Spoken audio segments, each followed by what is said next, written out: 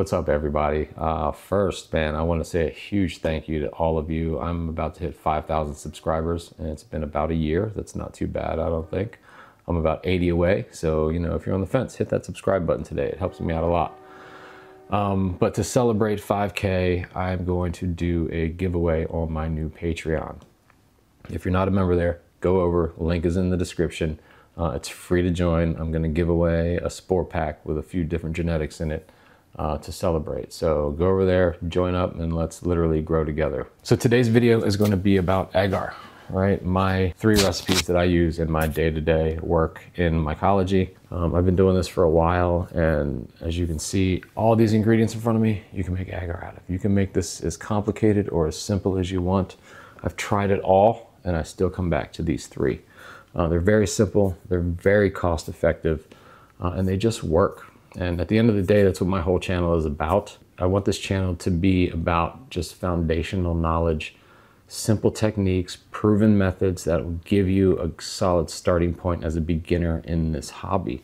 Because without that, it's really hard to really get into experimenting without the, the frustration of failure. So build your foundational knowledge, get comfortable with the simple text, get some good flushes under your belt, and then go experiment. And it's fun, we all love to experiment. That's why I get into this stuff. I nerd out on this shit, or I wouldn't have all of this, right? But get the basic stuff down first and keep it simple. People way overcomplicate growing mushrooms, especially cubes. Just keep it simple. They will grow. They've been around way longer than any of us. So just keep it simple and you can't go wrong. I want to talk a little bit about why we use agar. To those that just want to get to the recipe, I got chapters in the below. You can skip ahead, but I kind of want to go over why I got into agar and why you should too. Number 1, cost benefit. Buying pre-made plates is expensive. And let's face it, they're not always 100% clean. You get a lot of contamination in them. Just wasted money. I did a little breakdown here and I averaged out the 5 top searches on Amazon, how much it costs per plate. And then I averaged out how much this would cost per plate. And I mean, look, you really can't argue with that. You're talking pennies per plate versus dollars if you buy them pre-made. Number 2 is quality control. Again, if you're buying plates, you've definitely gotten some that have gotten contaminated. I know I did when I was buying plates, and it's frustrating. You gotta wait for return times, waste of money. Maybe they'll give you your money back, maybe they won't. Maybe you gotta wait a week for more plates when you got work to do. So quality control is another huge thing. I'd much rather know how to make it. That way, if they do contaminate, I can just go make more, right? And versatility. This is the biggest tool in our tool belt, right? We can germinate spores on here. We can expand our cultures on here. We can check our cultures to see if they're clean. We can clean our dirty cultures, and we can store our genetics. That's why agar is so important to learn in mycology. So without any further ado, we're gonna get into my 3 favorite recipes. It's gonna be my Spore recipe,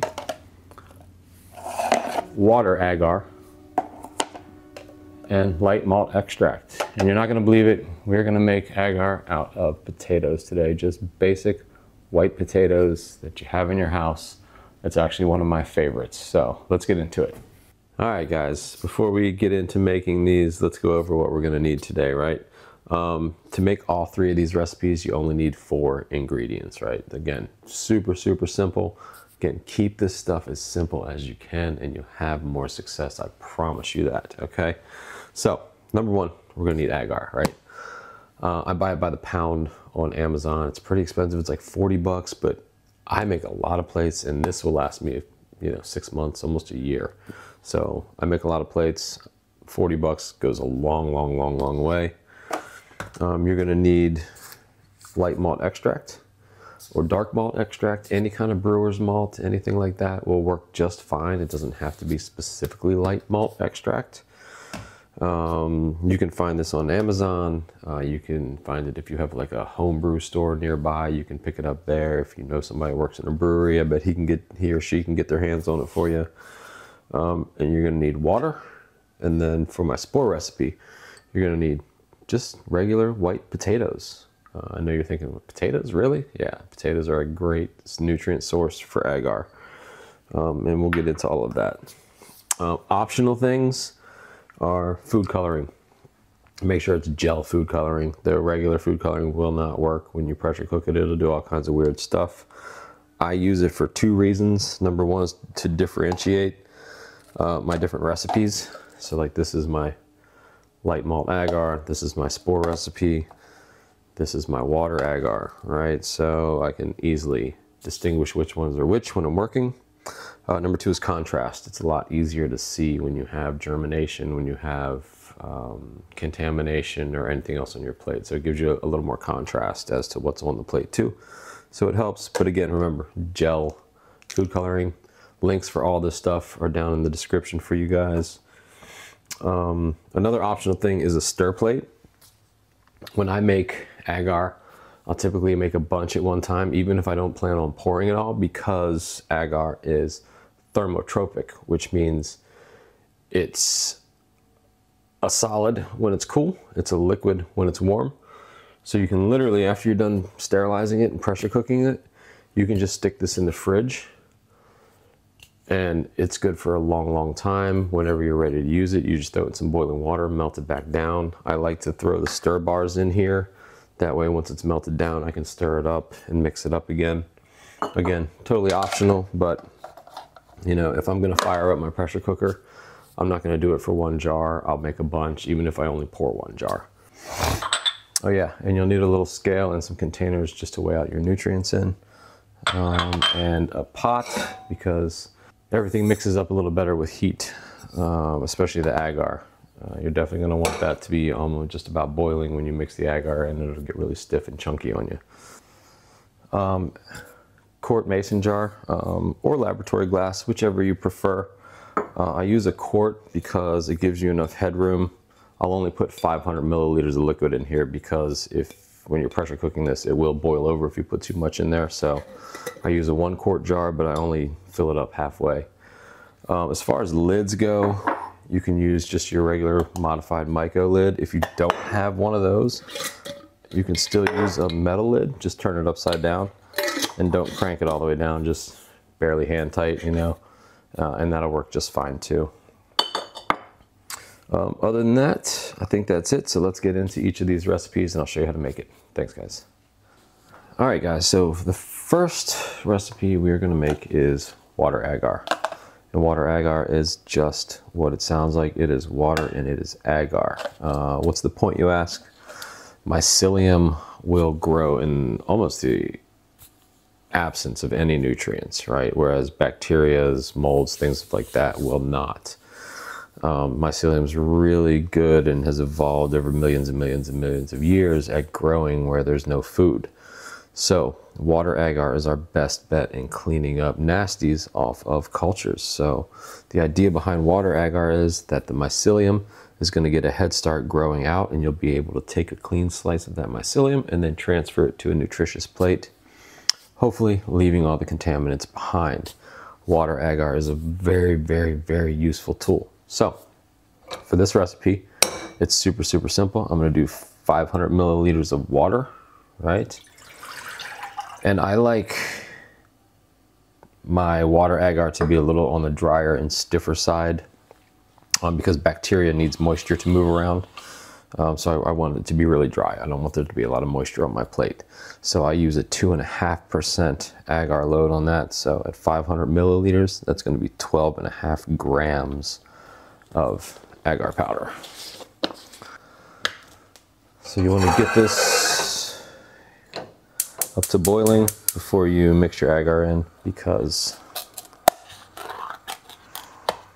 you will get chunks. You really want to mix this stuff good. It will definitely get pretty chunky on you if you're not careful. And that's another reason why I like the stir plate. So I'll just drop it in here. I'm going to weigh out 12.5 grams. You can be a little over, but I wouldn't be a little under. Like I say, you know, you might like to make this stuff a little on the stiffer side for water agar. 13.8, that's a bit much. 12.6, that'll work. All right. So once this gets to boiling, I'm going to dump it in here, and then I'm going to turn this thing on and then mix the agar in, and that'll be that. That's super easy. That's recipe number 1. Got the water to a boil. Now I'm just going to cut this off. I'll pour it on in here. I'm gonna start my magnetic stir, get that thing going good.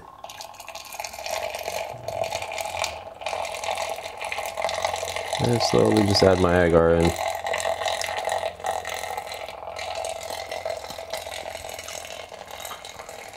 Let that mix for a while there. Really just want to let it mix for a good minute or two. You can also use a small whisk, which is what I used to use before I did this. Magnetic stirrers are great though. Links in the description below if you want to pick one up. They're invaluable to have in mycology. Hopefully most of you already have one if you're at this point in your mycology game. But yeah, that's it. That's pretty good. So I'm gonna put the lid on that. And that's ready to be sterilized. We'll put that aside.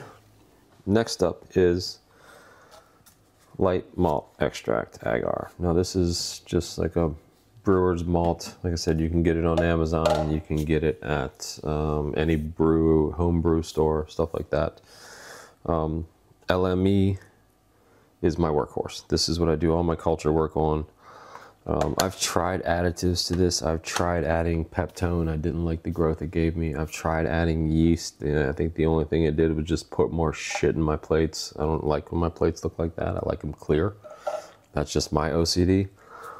Less shit I have floating in my plate, the better. And I've just found like, this is just my go-to. This is what I do 90% of my culture work on. Unless I'm germinating spores or cleaning up cultures, this is what I'm using all the time. Same deal, 500 milliliters of water. We're gonna use 15 grams of malt extract on this, and then 2% on the agar, so 10 grams of agar. And then I will use 2 drops of green food coloring. So what I'll do is I'll throw my stir bar and everything on the plate there. I'll even put my drops of food coloring in ahead of time. Two drops. Now when I'm mixing my light malt extract in my water, I like to use a whisk. I like to get it in there before it starts boiling. I find it dissolves a little bit better when it's just warm. You definitely will get some chunks of this stuff too, if you're not careful. So the light malt, I'll stir in there before it boils. It definitely seems to dissolve a little bit better when you do it that way. It kind of clumps up if you do it while it's boiling and it's too hot. And then you'll have shit floating in your plates. It won't hurt it, but it just looks like crap. Our mixture is boiling now, so we are gonna pop it on in here. Hopefully don't make too much of a fucking mess.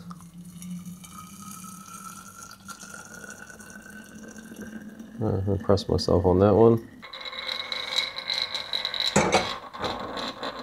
Get this thing stirring around nicely, and then we're gonna just add our agar powder in there. These I find a little harder to get the agar in properly sometimes.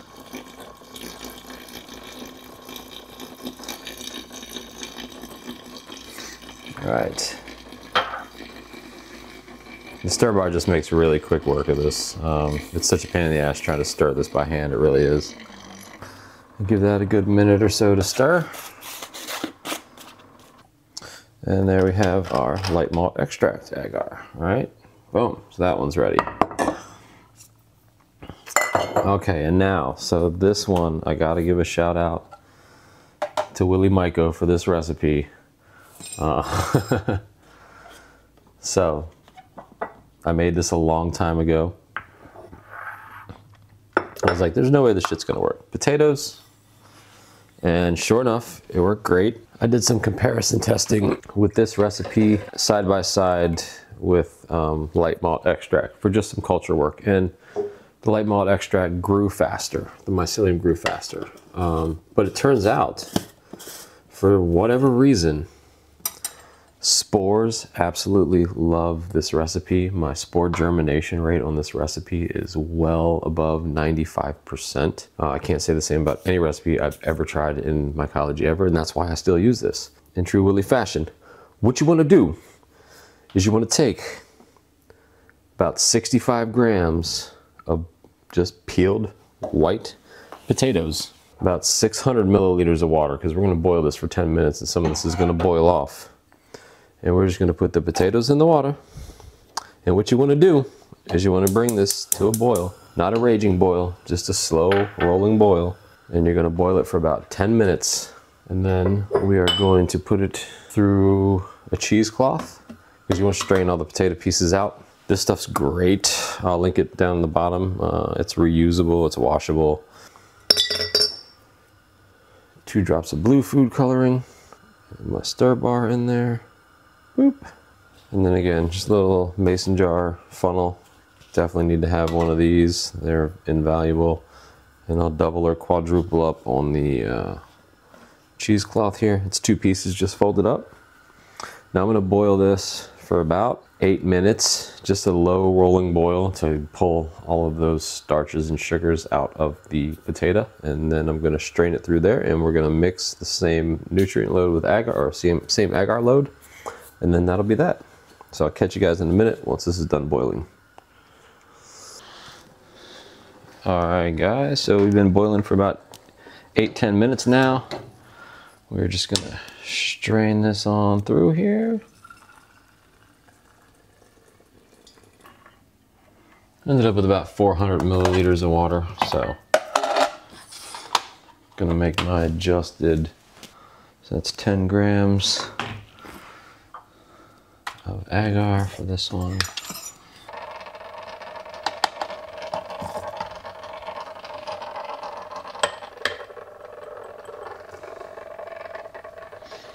And what you want to do is you want to make sure that that's stirred up really, really well, especially when you're doing higher percentages like 2.5%, 3% agar. Again, that's just to stiffen it up, make it a little bit drier. Okay guys, so that's my 3 recipes. Now the only thing left to do is pressure cook it. We're going to pressure cook this at 15 psi for 25 to 30 minutes. That's all it needs. It doesn't need a whole lot to sterilize liquid. Make sure you got a little space in there. Hopefully this fits. If not, I might have to put it in my other pressure cooker. Ooh, just barely. All right, it only fits in there. So we're gonna fire this bad boy up. And we're gonna pressure cook it. And then in the next video, I'll show you how to pour the plates. I'll show you guys how to combat the condensation. And that's really it, man. Like I said, just keep it simple. Agar is so important to learn. You're gonna definitely need a still air box if you wanna work with agar. I just recently invested in a flow hood. I worked out of a still air box for years and years and years with great success. But the flow hood's definitely a game changer. Makes it a lot easier to pour, but you can do it in a still air box. So I guess that's it for this video. Stay tuned to the next one where I'll show you guys how to pour the plates. I'll show you some tips and tricks on avoiding contamination. And again, go check out my Patreon. Link is down below. All the links for all the stuff that I went over with you today are also down below. I do get a little kickback from Amazon if you buy it through that, so that helps too. Happy to be back doing this stuff for you guys. Please like and subscribe if you like this stuff, and let's get to 5,000. Thanks guys. Peace.